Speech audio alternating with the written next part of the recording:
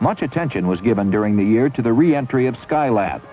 Launched in May 1973, Skylab was manned by 3 different 3-man crews for periods of 28, 59, and 84 days, during which many scientific experiments were conducted.